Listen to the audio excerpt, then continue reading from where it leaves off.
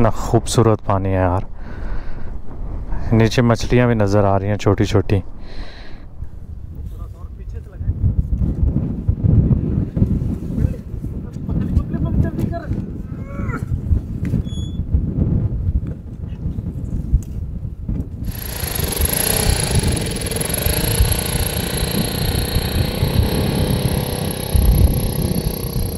चलें जी, आज हम आपको ट्रक जो है ना उस पर टूर देंगे आगे अलौला की तरफ। हम ट्रक अभी यहाँ पे बन रही है चाय, क्योंकि चाय को इनकार मैं कभी भी नहीं करता।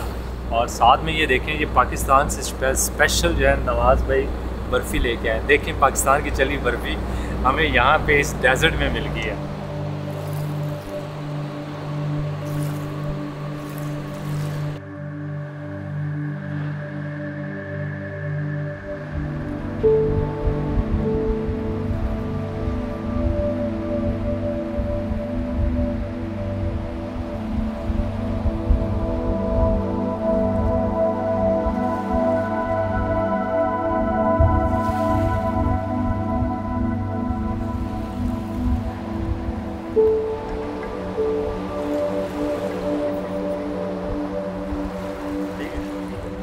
अस्सलाम वालेकुम everyone and welcome back to the channel from Saudi Arabia का मालदीव्स।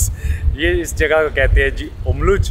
और हम लोग पहुंचे थे यहाँ पे कल रात बड़ा लेट। आज सुबह आराम सुकून से अपनी नींद पूरी करके उठे हैं और समंदर के किनारे जो है वो इसकी ठंडी ठंडी हवाएं, रेड सी जो है मैंने ऑलरेडी पहले भी बताया कि मुझे बहुत पसंद है।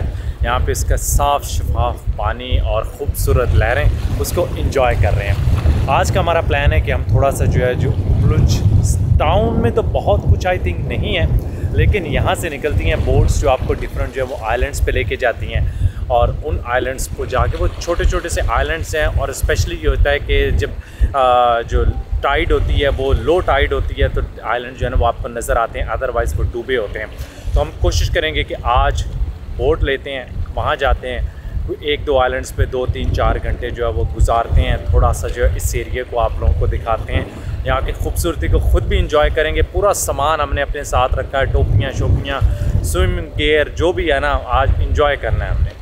तो अभी सबसे पहले हमारा इरादा ये है कि जाके यहाँ से किसी अच्छी जगह बैठ के कोई नाश्ता या खाना पीना, क्योंकि ऑलरेडी दोपहर का टाइम है तो नाश्ता तो नहीं मिलेगा लेकिन कुछ ना कुछ खाने को मिल जाएगा।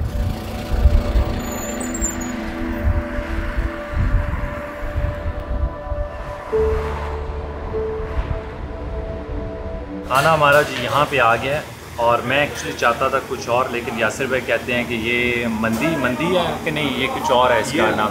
ये मंदी नहीं है, ये रुज़ बुखारी है। रुज़ कहते हैं चावल को, और बुखारा से ये ट्रेडिशनल निकली है इनकी। तो यहाँ जगह जगह आपको नॉर्मली आपको मिलते हैं वाइट चावल, यहाँ पे ये जो है ये दूसरे, जिस तरह हम नहीं बनाते चने वाले चावल, इनके अंदर चने भी डले हुए हैं और अंदर दो तरह का मुर्गी का जो मीट कहते हैं चिकन है वो है। एक तो जो बनाया जाता है उसके ऊपर कोयलों के ऊपर, और दूसरा जो है जिसको ग्रिल किया जाता है। तो ये दो डिफरेंट टाइप्स के मिल रहे हैं। तो अभी हम लोग जो है ये खाते हैं, हमें भूख जो है वो बहुत ज़्यादा लगी हुई है और उम्मीद है कि ये अच्छा भी होगा।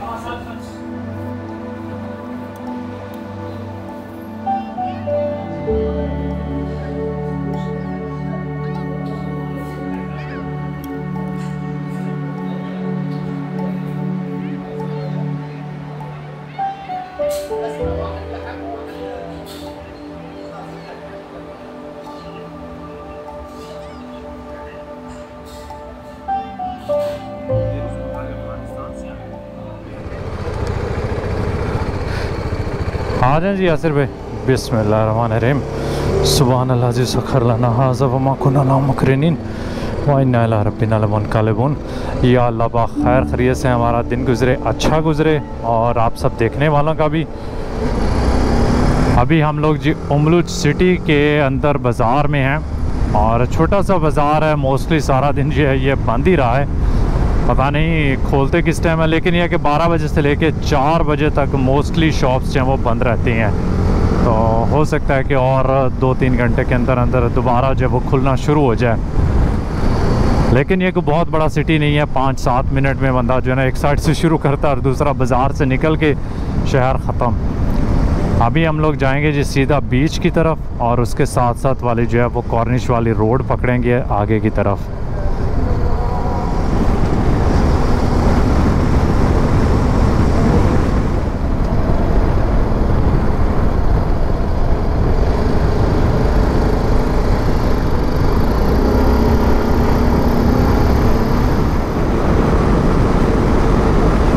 पानी का कलर चेक करें, से हल्का हल्का सा स्काई ब्लू टाइप लग रहा है।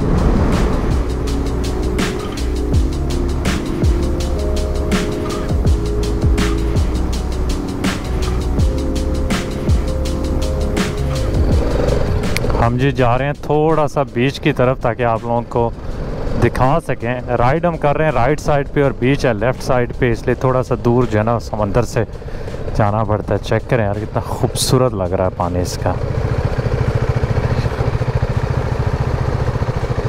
और बिल्कुल भी रश नहीं है, इतना बड़े बड़े बीचेस आ रहे हैं रास्ते में और बड़े खूबसूरत आ रहे हैं। आराम से जिन लोगों ने नहाना वो एंजॉय कर सकते हैं, कोई टेंशन नहीं है। मतलब होता है ना कि जगह नहीं मिल रही, यहाँ पे बहुत जगह है।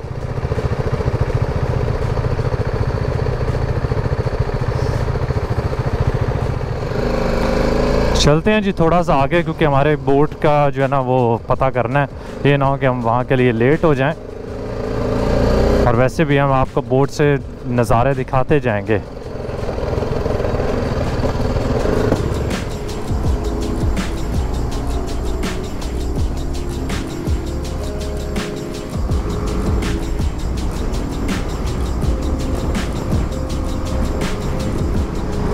अभी हम लोग जी उस तरफ हो गए हैं जहाँ से हमें बोट मिलनी है। यासिर भाई लेके जा रहे हैं, ये कच्चा पक्का रास्ता है।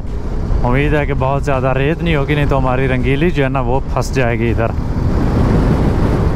अगर तो यहाँ से गाड़ियाँ गुड़ियाँ जाती रहती हैं फिर तो ठीक है, लेकिन मसला होता है जब थोड़ी सी रेत जमा हो जाए ना, बस। कितने जा रहे जी?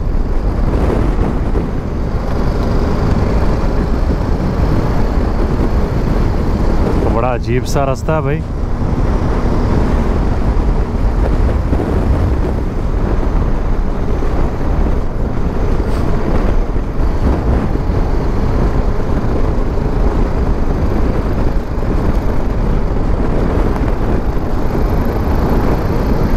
यार वो सामने रोड है, यासिर भाई इधर से कच्चे पक्के रास्ते में से मुझे लेके आए हैं।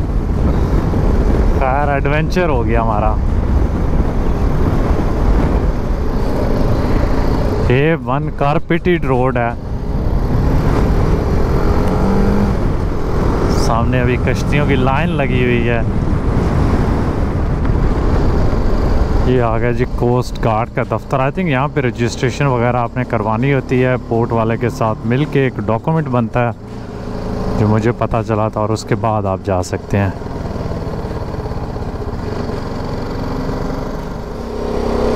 अब आप देख सकते हैं जी दोनों तरफ खूबसूरत रेड सी का पानी, बड़ा कलरफुल लग रहा है यहाँ से तो।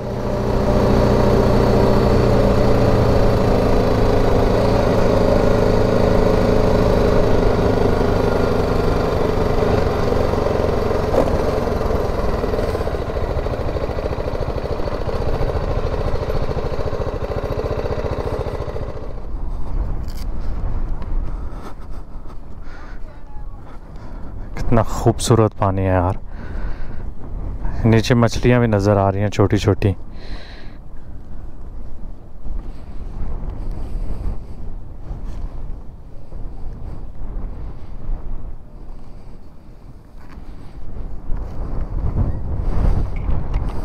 यहाँ से वापस चलते हैं। अभी यहाँ पे 2 आर्मी वाले आए थे, वो कहते हैं कि बोट लेके आगे जाना जो है वो ममनू है।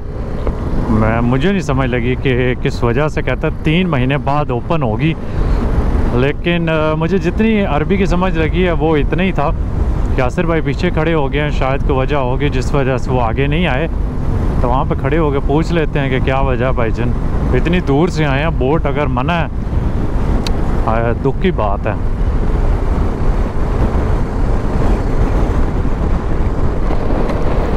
आगे नहीं जाने दे रहे थे? नहीं, मैं तो आपकी वजह से पैदल आ रहा था। मैंने कहा आप आ ही नहीं रहे। अच्छा, क्या बंद है? बंद है। पक्की बात है? अरे वो बात की है, मैंने गपशप लगाई है।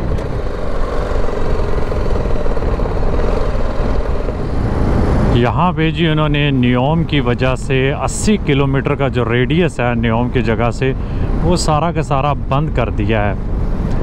मतलब अभी वहाँ पे कोई जो है बोट वगैरह लेके हम लोग यहाँ से अंदर की तरफ आइलैंड्स की तरफ नहीं जा सकते। अब मुझे नहीं पता कि क्या रीज़न है क्या नहीं है, और ये मुझे इस चीज़ का पहले पता नहीं था। अगर पता होता तो हो सकता है कि शायद मैं यहाँ पे ना आता ही ना कि हम लोग आगे की तरफ निकल जाते। तो भी हम थोड़ा सा आगे जाते हैं। ये दो रास्ते, एक कच्चा पक्का इस तरह का रास्ता और एक फिर मेन हाईवे है। तो 8-10 किलोमीटर जो अगर हम इसी पे सफ़र करते हैं उसके बाद हम दोबारा हाईवे पे लग जाएंगे और फिर देखते हैं कि क्या हम अल वज में नाइट स्टे करें या फिर अल औला की तरफ निकल जाएं। सो मुझे थोड़ी सी हैरत की बात है कि 80 किलोमीटर के रेडियस के अंदर सारी एक्टिविटीज़ उन्होंने बंद कर दी हैं और पता नहीं कितने साल बंद कर रहेंगे। 3 महीनों से बंद हैं और इसलिए बता रहे हैं कि पहले यहाँ पे इतने टूरिस्ट होते थे, अब तो सारे टूरिस्ट चले गए हैं। खैर मैं सोच रहा हूँ कि ये 2 रोड्स तो हैं, एक वो बीच के साथ जा रहा था वो ऑफ रोड लेके और एक इधर है, पीछे यासिर भाई भी हैं। मैंने कहा कि थोड़ा इसके रोड के साथ साथ ना आगे की तरफ चले जाते हैं क्योंकि यहाँ पे कोस्ट गार्ड बैठे हैं। इधर हम ड्रोन वगैरह कुछ भी नहीं उड़ा सकेंगे, लेकिन आगे हमें मौका मिल जाएगा, कोई अच्छी लोकेशन मिलती है ना तो एटलीस्ट इस एरिया को भी हम थोड़ा बहुत अच्छी तरह से कैप्चर कर सकें।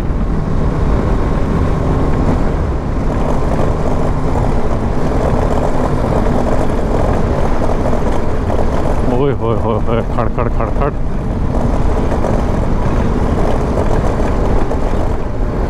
अब इतनी मेहनत करके इस तरफ आ रहे हैं तो अल्लाह करे कि कोई अच्छी लोकेशन मिल ही जाए।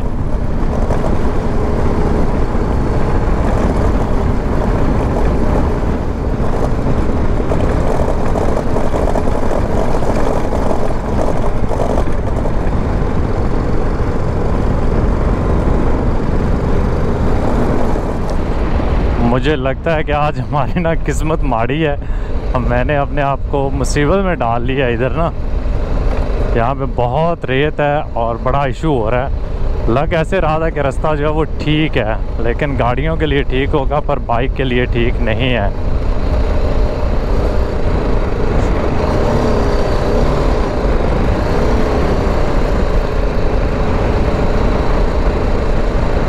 इधर ऐसे रेत के ऊपर चल रही है ना और वज़न है बहुत ज़्यादा बाइक के ऊपर ना, और कोई इतना खूबसूरत रास्ता भी नहीं है। ओय ओय ओय ओय।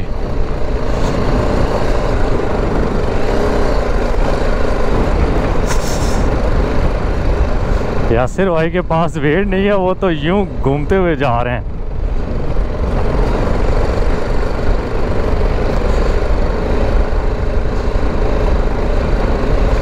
सबसे मुश्किल मुझे लगता है रेत पे चलाना, और लूज़ पत्थर दूसरे नंबर पे आते हैं। ओए शुक्र है ये थोड़ा सा बेहतर आया सेक्शन।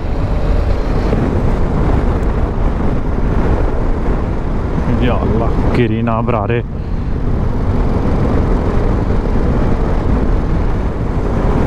वो जो सामने खंबे लगे हुए हैं ना वहाँ पे जाके रोड लगती है इसको।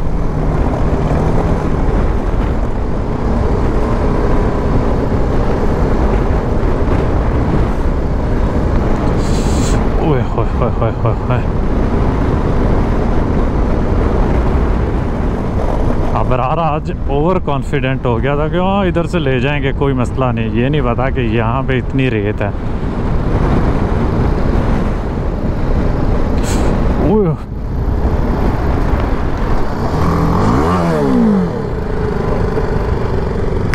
हाँ जी, ये जो आप देख रहे हैं ना ट्रैक, यहाँ पे रेत बहुत ज़्यादा थी। यूँ ऐसे ऐसे सीधी मेरे से हुई, इधर जाती जाती मैंने कहा इधर से इसको निकाल लूँगा, गिर गई। चलें जी, चुकी है नो। नहीं पीछे से उठाना पड़ेगा, थोड़ा पुश करना पड़ेगा। एक आगे से उठाता है एक पीछे से। हाँ बिल्कुल। खैर हेलमेट उतार लेते हैं।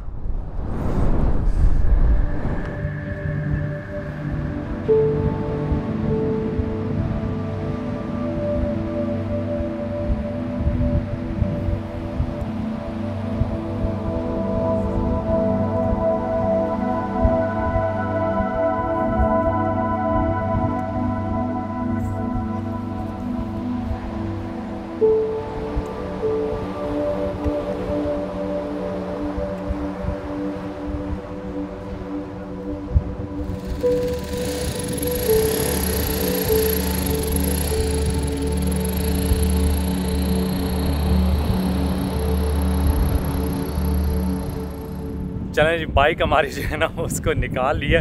मुझे तो प्रैक्टिस है गिरने की, गिर के उठ के सामान उतार के बाइक दोबारा जो है वहाँ से निकालने की। यासिर भाई को नहीं, कैसा लगा यासिर भाई? सांस इनके ऐसे फूला हुआ है ना।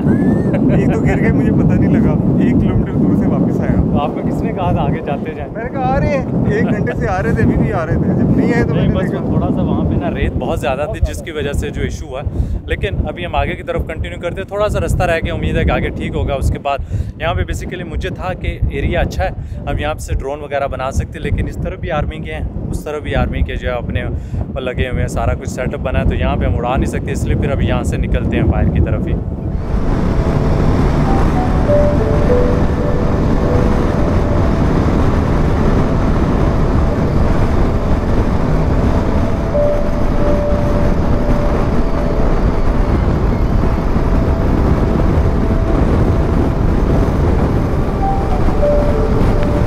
ये दरख्त देखें यार, इनकी शेप जो है वो बड़ी वियर्ड सी है, छोटे छोटे से हैं और ऐसे जैसे वो ऊपर शाखें ना छतरी की तरह हैं। यहाँ पे हवा बहुत तेज़ है, आप सामने देख सकते हैं कि पूरी रोड के ऊपर रेत आई हुई है।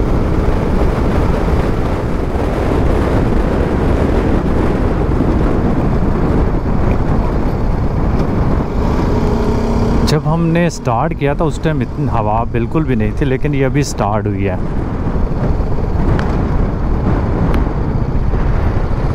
देखिए ना पुलिस की गाड़ियाँ कैसे एक दूसरे के साथ खड़ी हो गई हैं।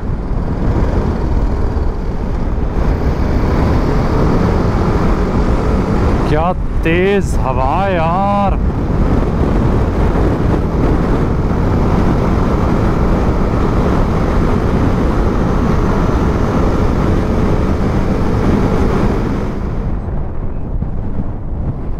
अच्छा, यहाँ पे ना रास्ते में ना अलवज से पहले 2-3 होटल दिखा रहा है, चेक कर लेंगे वहाँ पे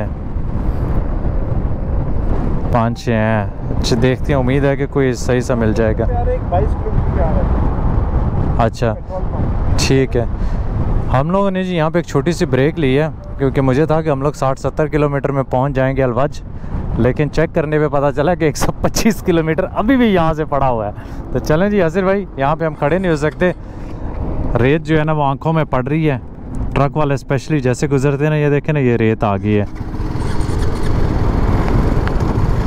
मुंह के अंदर भी चली गई है। प्यास से बुरा हाल है और पानी हम दोनों ने अपना ख़त्म कर लिया है। हमें था कि यहाँ पे पेट्रोल स्टेशन आ जाएगा, उसके ऊपर रुक जाएंगे। तो मैं भी यहाँ से कोई 20-25 किलोमीटर बाद एक दिखा रहा है। मसला ये कि हैं तो बहुत ज़्यादा, लेकिन बहुत पेट्रोल स्टेशन अब बंद हैं। वो जब से को गवर्नमेंट ने एक नया लॉ पास किया है कि प्राइवेट कंपनीज़ का या कुछ इस तरह करके कोई इशू है कि पेट्रोल स्टेशन पे इस तरह की फैसिलिटीज़ अवेलेबल होनी चाहिए, तो वो जो पेट्रोल पम्प ज़रा थके हुए हैं वो फिर सारे जो उन्होंने बंद कर दिए हैं। तो इसलिए मैप पे शो हो रहे हैं, लेकिन वैसे वहाँ जाओ तो वो बंद है। ये आ गया जी एक पेट्रोल स्टेशन काफ़ी देर के बाद।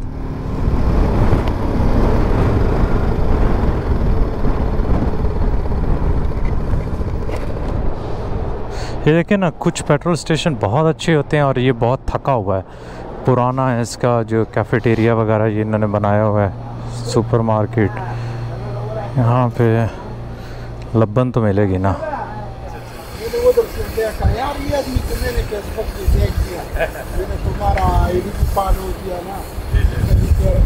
ईरान जाता है, कभी ईरान जाता है, कभी मिस्र जाता है। क्या बात है, मैं कुछ चीज़ भी क्या नहीं, ये देखें आप हमारे साथ जो है ना, नहीं मैं कुछ नहीं लेके आएंगे, हम आपके लिए लेके आते हैं। नहीं मैं कुछ बताओ क्या।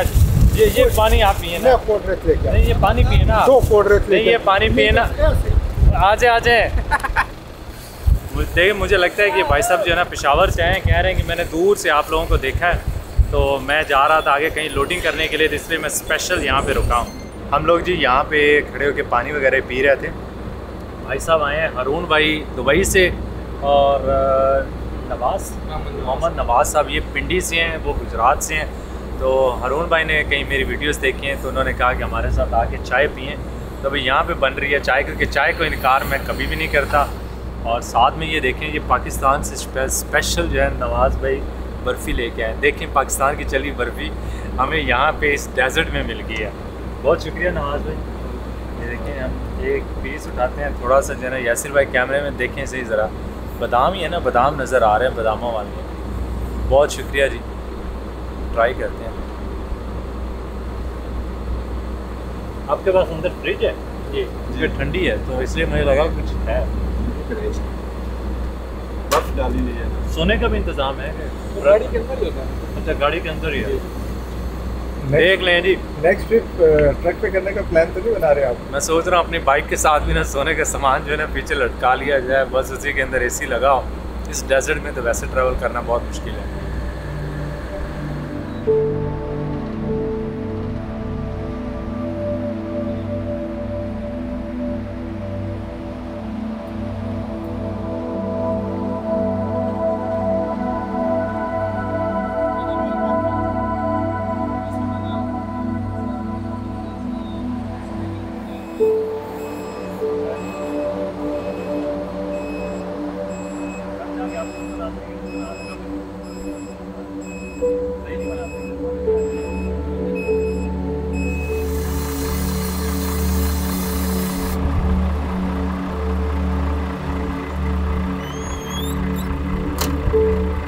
चलें जी, आज हम आपको ट्रक जो है ना उस पर टूर देंगे। आगे अलौला की तरफ हम ट्रक पे जाएंगे। वैसे बैठे हैं, आके उनसे कहा, रिक्वेस्ट की कि थोड़ा सा आपको जो है ना वो ट्रक अंदर से दिखा सकें, पता चल जाए, क्योंकि थोड़ा सा इंटरेस्टिंग होता है कि किस तरह ये लोग जो इतनी मेहनत कर रहे हैं इस इन रीजन्स में वो कैसे रहते हैं। तो ये भी यहाँ पे बैठ के मतलब ट्रक चलाते हैं, बिल्कुल नॉर्मल सी बात है। और इधर जो है ना ये सोने के लिए 2 बेड लगे हुए, एक ऊपर है और एक जो है ये नीचे है। तो 2 ही बंदे होते हैं, एक हेल्पर है इस ट्रक का, तो 2 बंदे ऊपर नीचे जो है वो सो जाते हैं। अभी तो उन्होंने आई थिंक ऊपर सामान अपना रखा हुआ है, बाकी इसकी बैक साइड पे उन्होंने को अपना फ्रिज वगैरह, किचन का सेटअप वगैरह इस तरह सारा किया हुआ है। तो कह रहे हैं कि हम अपना खाना वगैरह भी खुद ही बनाते हैं। वीडियो में वो भाई थोड़ा सा जो है वो शर्मा रहे थे आने के इसीलिए, इसलिए मैंने कहा चलो मैं एक्सप्लेन कर देता हूँ। तो अच्छा है माशाल्लाह, अंदर से खूबसूरत है, AC वगैरह लगा हुआ है, अच्छा ठंडा माहौल है। हमारी बाइक से ज़्यादा ठंडा यहाँ का माहौल है। हम लेकिन यहाँ से निकलते हैं, रंगीली पे बैठते हैं और आगे चलते हैं।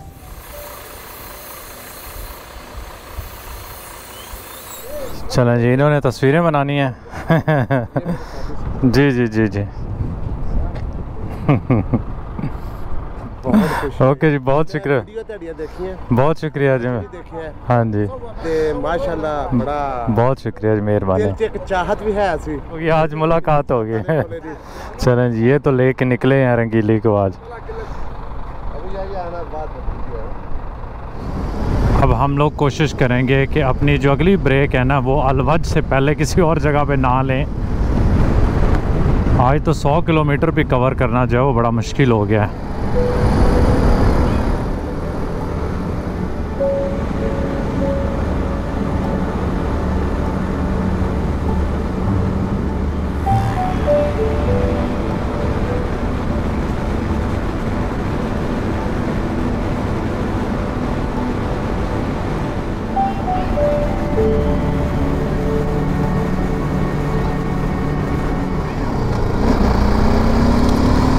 Welcome to अलवज।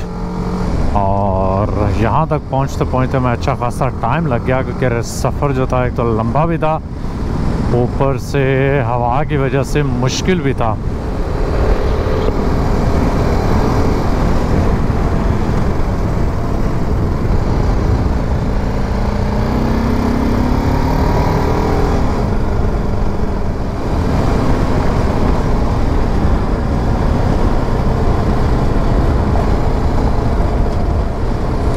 बड़ा अजीब सा शहर लग रहा है यार। हम लोग बिल्कुल बीच के साथ वाली रोड, और ये सारा कुछ जो है वो टूटा फूटा पड़ा है इस साइड पे।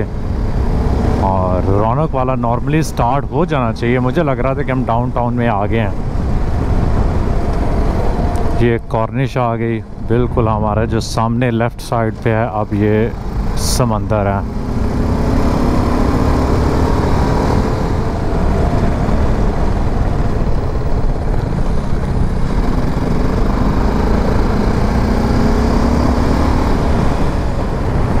ऐसे लग रहा है जैसे सारा शहर जो है वो बंद है, हार्डली कोई शॉप या कुछ भी ओपन हो। ये एक पेट्रोल स्टेशन आया है, ये भी बंद है। अब कुछ लग रहा है कि कुछ ना कुछ इस साइड पे है, एटलीस्ट लाइटें ज़रूर लगी हैं, ब्लू, रेड और वाइट।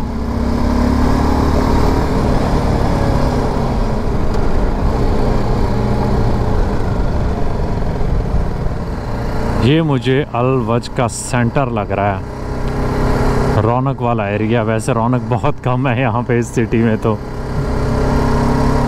पर ये छोटा सा टाउन है। जितने भी टाउन छोटे मैंने विज़िट किए हैं, ये लास्ट वाला उमलुज था, वहाँ पे भी सिमिलर सा माहौल था।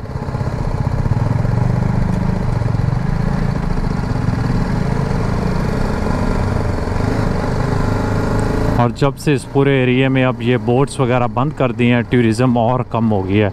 बता रहे हैं कि पहले तो यहाँ पे होटल मिलने ही बहुत मुश्किल होता था, अब तो बहुत होटल्स हैं वो ख़ाली भी हैं और कुछ बंद कर गए हैं। कोशिश है कि बीच के साथ साथ जितने भी होटल्स हैं पहले उनको चेक कर लें, उसके बाद अगर तो यहीं पे 200 से लेके 250 के दरमियान को मिल जाता है तो आई थिंक ये डिसेंट प्राइस है, कंसीडरिंग कि यहाँ पे बहुत ऑप्शंस नहीं है। रियाल की बात कर रहा हूँ मैं, तकरीबन $60-70 बन जाएंगे। सामने चेक करें चौक, कितने बड़े उन्होंने चैनक जो है ना वो लटकाई हुई है, रखी हुई है, लटकाई हुई नहीं है।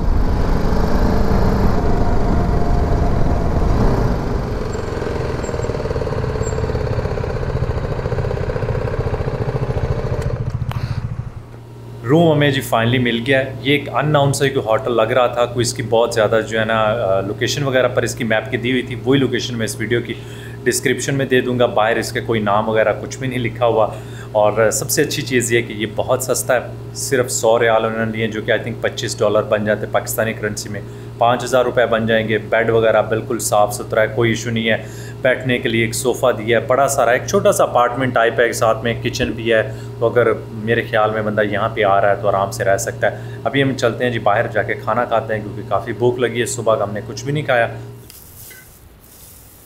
हम आ गए बीच के किनारे एक खूबसूरत से पार्क में। हमारे सामने आप ये ब्रोस दे रहे हैं, शक्ल से तो ये बिल्कुल लग रहा है जिस तरह क्या नाम उसका अल्बैक का है।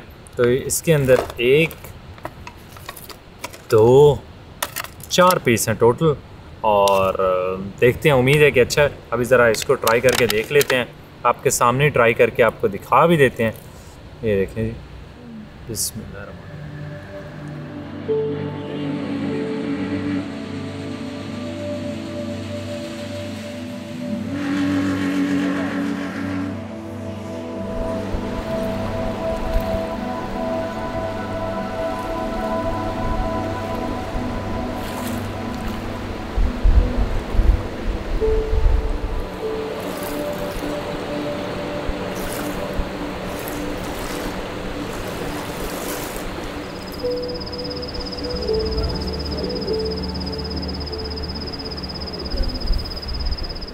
इसके साथ ही करते हैं जी आज का व्लॉग ख़त्म। थोड़ी सी मुझे डिसअपॉइंटमेंट है कि आप मेरे पीछे देख रहे हैं कि इतना खूबसूरत यहाँ का बीच है, यहाँ का समंदर है, लेकिन उसके अंदर जो आइलैंड्स हैं जिसको एक्सप्लोर करने के लिए हम आए वो नहीं कर पाए। लेकिन ये पार्ट ऑफ एडवेंचर है, पार्ट ऑफ लाइफ है। आपको नहीं पता होता किस जगह पे आप जा रहे हैं वो बंद कर दें, लेकिन ये मैंने पहली दफ़ा देखा है कि आइलैंड्स जो है ना उसको बंद कर दिया गया है। लेकिन उसके बावजूद उम्मीद करता हूँ कि आप लोगों को ब्लॉग जो है वो पसंद आया होगा, और अगर पसंद आए तो लाइक, सब्सक्राइब, शेयर का बटन दबाना ना भूलेगा। दुआ में याद रखिएगा, और आप लोगों से मुलाकात होगी अगले ब्लॉग में। अल्लाह हाफ़िज़।